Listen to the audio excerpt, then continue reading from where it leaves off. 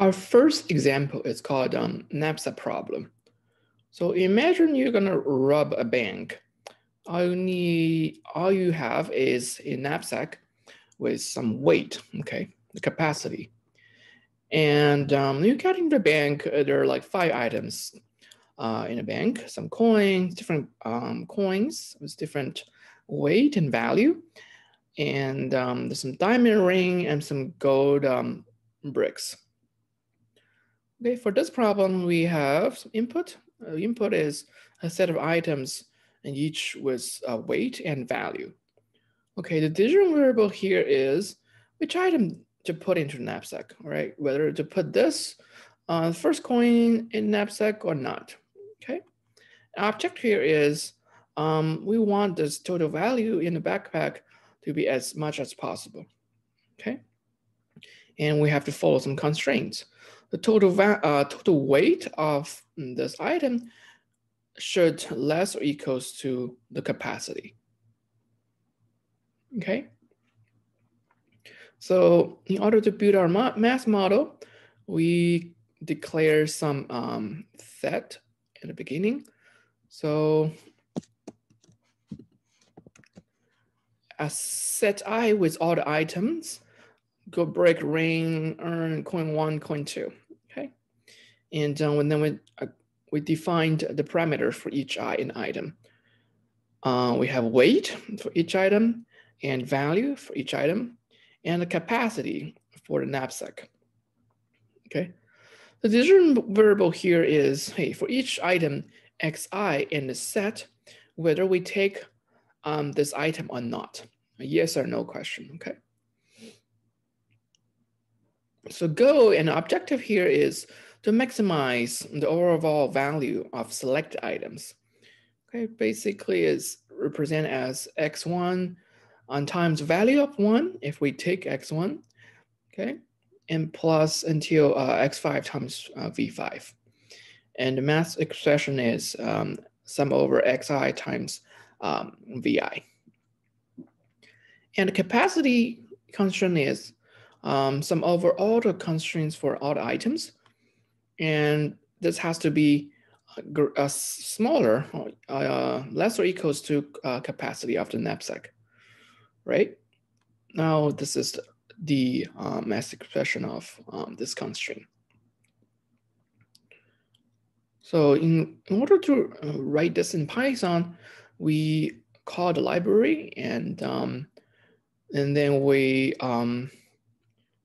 define the weight and value, which is the parameters here using dictionary. And we set up the capacity parameters. And then we first create a concrete model called M. And then we initialize the set, which is the key values, keys of the value or the weight because they're the same, okay? We just want to retrieve the gold brick, ring 1, earn, coin 1, and coin 2. Make sense? And now we're going to define a variable. The way we define variable is to use the var here. And because the variable is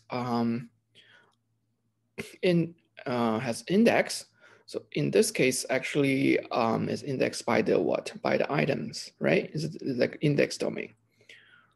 For each item, we have a variable called m.x, right?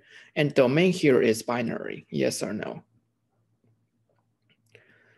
And then we can declare the objective here, which is using a objective function here and use the expression function here. You want to sum over the value I times the decision variable x for I in odd items. And the sense here is to maximize, right? We want the maximum value of the item put into the knapsack. And then we can also define the constraint by creating a function outside of this expression, okay?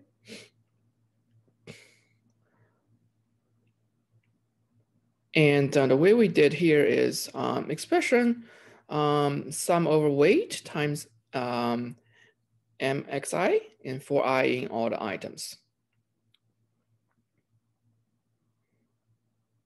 Okay, so this actually is redundant. We don't have to use this here. So let me run this here. And actually we can print the model.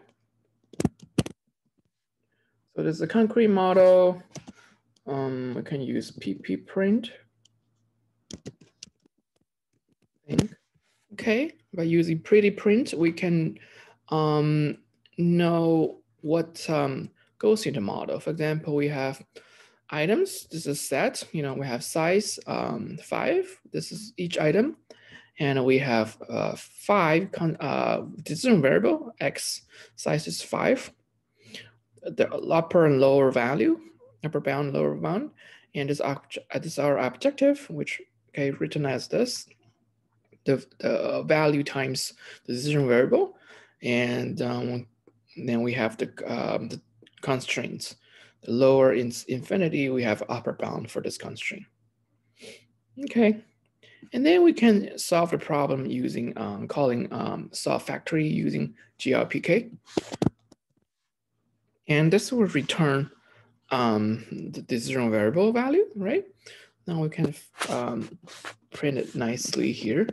Basically, all we want is just the mx.